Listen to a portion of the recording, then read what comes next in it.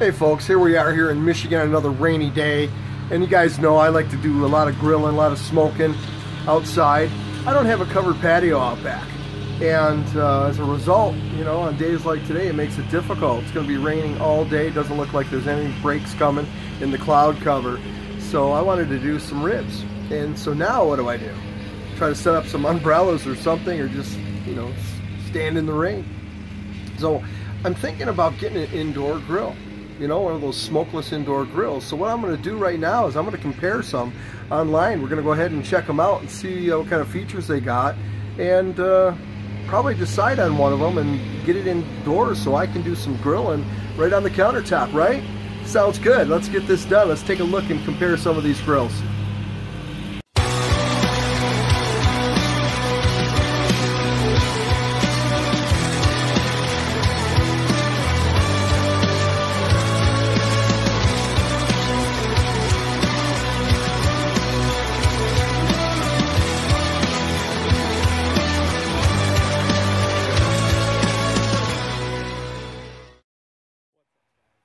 Alright, well, here's the first grill that popped up, kind of caught my eye.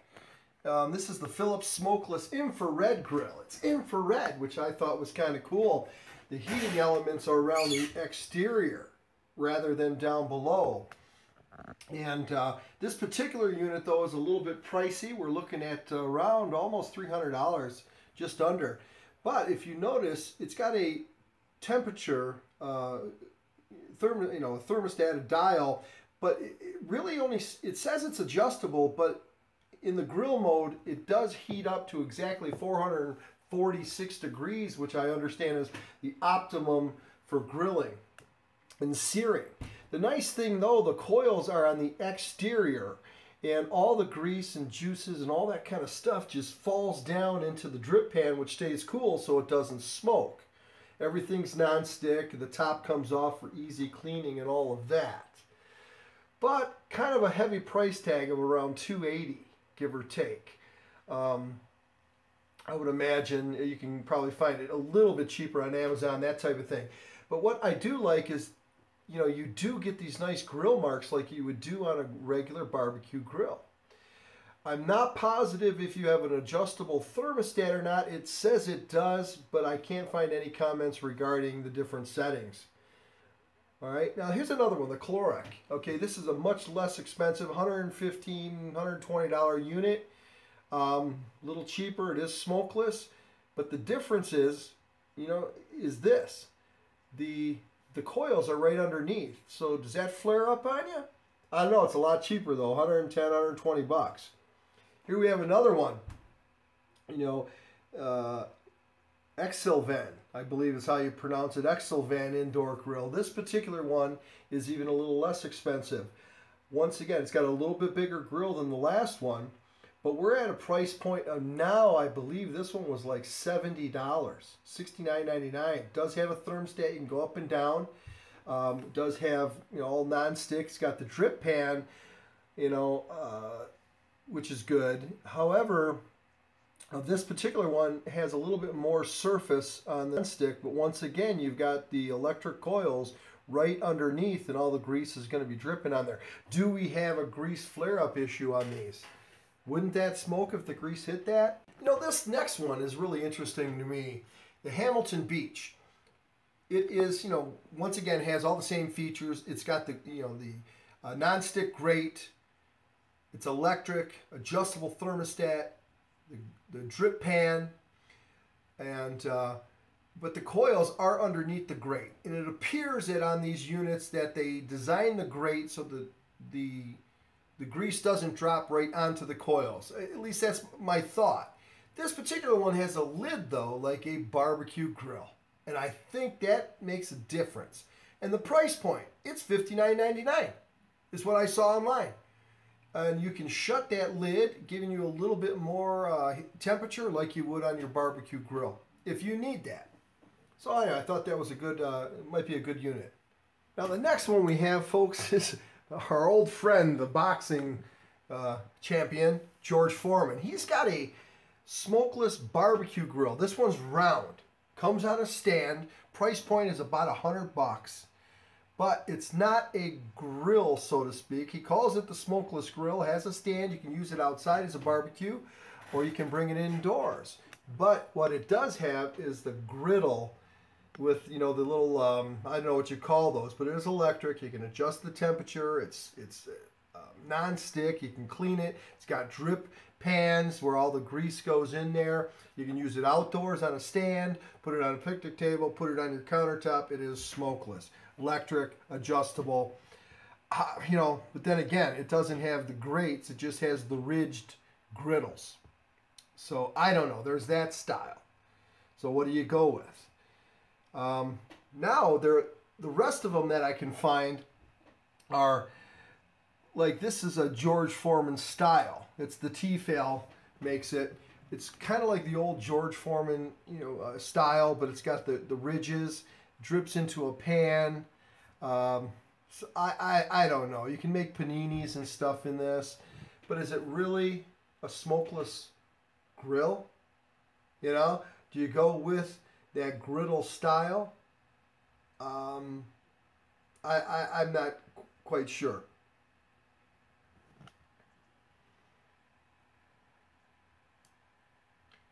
That particular one's priced at around 60 bucks, if I'm not mistaken. And then they have these more high-end ones that'll do a little bit more. You know, they have the flat griddles. They got the ones with the ridges on it. And these are a little higher end. You know, you can do paninis, you can do steaks, you can do sandwiches, you can do all kind of stuff on these. You can even do breakfast, open them up and do that kind of thing. But once again, they're really not like a barbecue grill. They're more like a griddle or a raised griddle, that type of thing. So this is kind of what we have to choose from. I'm not sure which way to go. I kind of like to have the barbecue style. Well, folks, there you have it. That's what we have to choose from. You know, these, I like the ones that look like a barbecue. They actually act like a barbecue. You know, they've got the grates. And that first one caught my eye. You know, it's got the infrared. The heating elements are on the outside. Definitely going to probably remain cleaner a lot longer. Drip pans down below. It stays cool, doesn't smoke. I think that's a pretty good unit. I believe it's the Phillips. However, at a price point of like, what, $260, $280, it's a little heavy, but looks like one of the better units. I'm not sure about the adjusting temperature feature on there.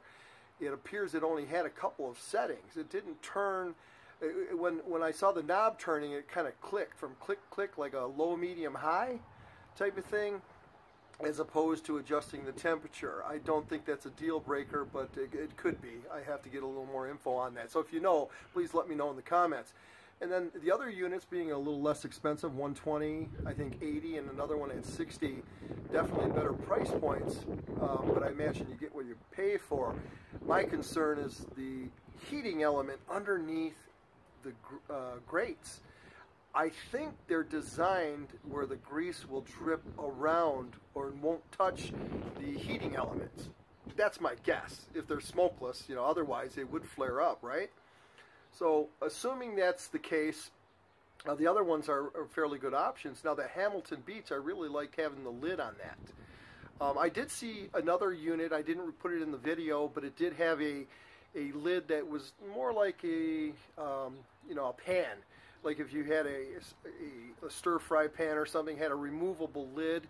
I like the Hamilton Beach that it looks like a barbecue grill lid, which is kind of cool. But at a price point of $59.99, it's much smaller. So you have much less area to work with. So I kind of am leaning towards those, but I've never used one.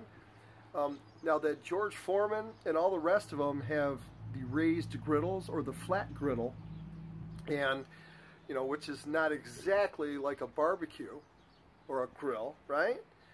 But I would imagine it gives you the same effect where you can still get the same grill marks on the raised griddles, right?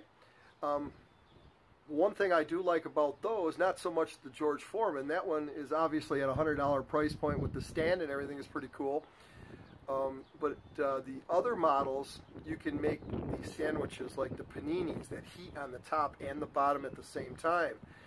And you know, the Tefal was fairly inexpensive. It's very similar to the original George Foreman grill that he came out with years ago, where it leans forward and all the drippings go into a pan that's in front. But the other units are more of a high end. They get into the $250, once again up to $300 range, and you can get the flat griddles or the raised, and you can do a lot more with them. You know, not only the steaks and the ribs and the burgers and all that kind of stuff, but you can get into the paninis and the sandwiches and those type of things. You know, you can even lay them flat and do eggs and, you know, bacon and pancakes on them. So they're a much more well-rounded machine and have a lot more features on them. But once again, you're paying for it, the $250, $300. So I'm not sure exactly where to go at this point. I think the Hamilton Beach $60 one with the lid, I kind of dig it, but I think it's going to be a little too small for what I'm going to use.